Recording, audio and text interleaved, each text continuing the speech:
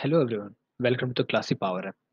In today's show, we will discuss about the environment variables in the Power App. Okay, so let's understand why there is a need to introduce this concept in the Power App. Earlier, whenever we do the development and after our development or testing, we need to move our system to the production environment. So if your application, if your system is using SharePoint as a database, okay, so once your deployment would be done, at that time you need to open your application, your Canvas application in the production environment to change the connection of your development data source to the production data source. Okay, so that's why in this is not a good practice to open the app to the production application in the edit mode. Okay, we can't edit our application in production environments. That's why this environmental variables action items comes into the picture. Okay, so let's see how we can create the environment variables and how it is allowing users to change the data source connection from development data source to the production data source without change, without opening the application in the production environment. Okay, so let's start. So I have already opened one application. Okay, so you can see it is nothing, just a single screen. So I'm just adding one gallery. Okay, once my gallery is here and one more, simple, because we need it to be very simple and so that it would be easy for everyone to understand it. And after that you need to just go to the settings, and inside that setting, in the general, just scroll down a little bit, and here you can see this automatically create environment variables when adding data source. It means whenever you add new data source to your environment, to your application, it will create the automatically create one environment variables. Okay, not one, it can create two or more. So just on it, turn it on, and simple close it. Now it's the time to add our data source to the SharePoint. For now, this environment variables is only for the SharePoint database, because whenever we are deploying our application from the production, from the development environment to the production environment, only SharePoint would makes the problem. Because of this data source, we need to open our application in the edit mode and change the connections to change the data source to the production data source, not the development data source. Okay, because whenever we are in the development environment, we connect our application to development data source, not to the production.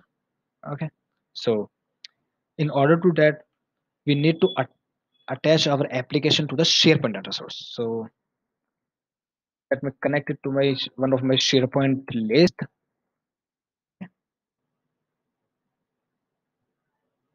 So here you can see this only recent sites is there, no advanced option is there. It means that is not enabled now. So we just go back and try to see why it is not enabled. It is already on, it should be able to. Okay, I think we need to first save it and then we can do it. Just save your application with a with any name. Let's say uh, the environment variables app, and save in a cloud itself. So just save it.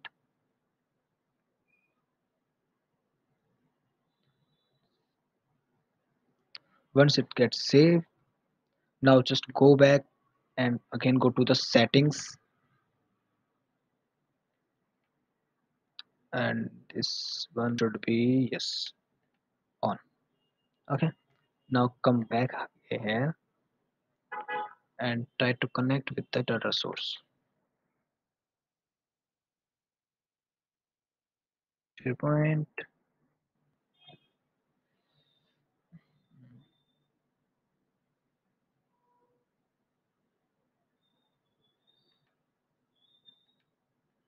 So here you can see this advanced option has come. It means now the settings we have enabled to create the automatically create the environment variables is enabled in our system, in our application. Okay, so I'm just connecting it to my site and my list.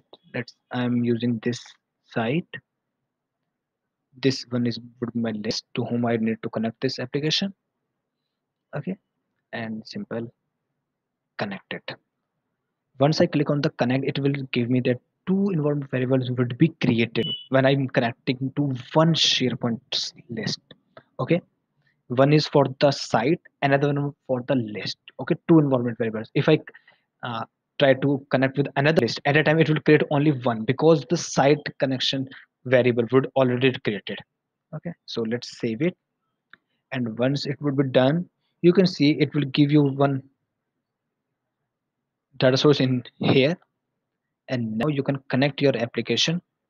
This I'm simply connecting this to my gallery and this form to my data source, and this is, let's hide it once. Okay, this is gallery 2. So little small things in order to make your app in a running mode. Gallery 2 dot selected.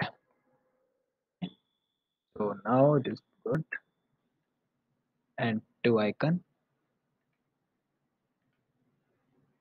one for us, this is for new form, and another for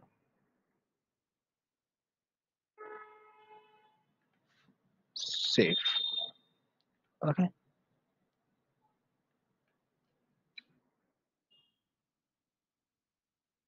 yes, so now it should work.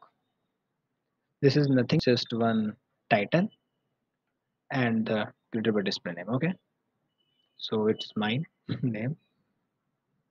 So let's play it once, and here you can see if I click on the plus new, if I write for test 4, if I simply save it, I can set here. Okay, so we have simply created one application in which we have created two environment variables. Okay, and we simply again save it, publish it, so that we can end up with the latest version of the our application.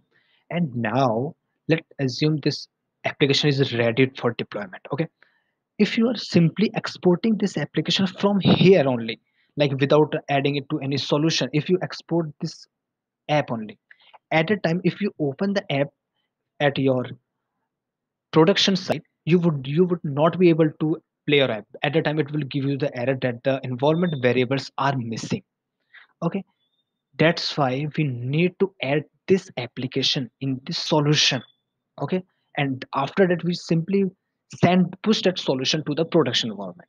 We can't simply send this application to the production. If we send it, it will give you the error that environment variables are not present. Okay, that's why it needs to be added in the solution. So I have already created one solution. So here is my solution. Hmm, let me just refresh it once, and my app is almost ready. Yes, now I can proceed.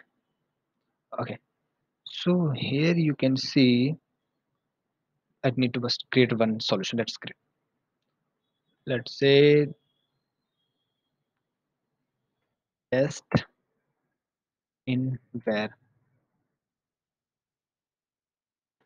solution. Okay, and I'm selecting publisher as normal CDS publisher, default CDS publisher, and version at same 1.0.0, and simply create it. Okay, once I'm done with that, it simply create a solution here. So here it is, and just I'm just opening it. So inside that you can see I've I'm having nothing in this solution. Okay, see I have nothing in this one. If I create the application from here, once you add your application to the data source, at a time two environment variables would be created here by default. Okay, so if you create an application from here, first it will create the environment variables and then your application would be created here. But if you have already created one application and you need to add the existing application, this is the new process that I'm showing you right now. So just go to your add existing and app and canvas app. Okay, so just go to the canvas app. It's outside the solution. This one is the app we have just created. So we simply add this. Envelope is locked because it is already open in the edit mode. That's why it give you this type of error. So just close it and again do the same.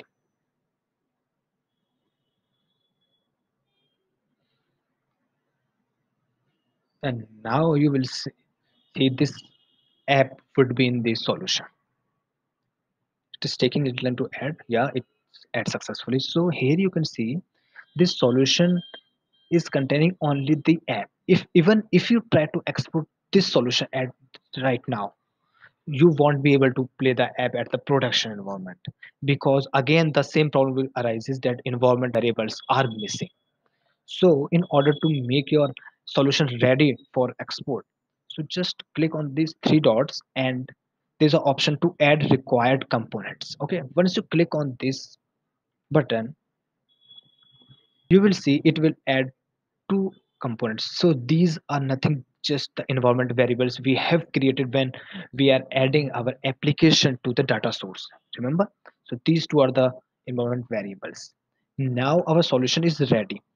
Okay, in first try to like when you are exporting the solution, first you need to remove the values of the environment variables, because if the same values would be passed in the export file, in the exported zip file, at a time it won't ask anything and it will simply deploy the same app at the production environment with the same data source, with the development data source. Okay, but if you want to change the data source connections automatically or without opening the app in the edit mode, at a time you need to first remove the values that are stored in the environment variables.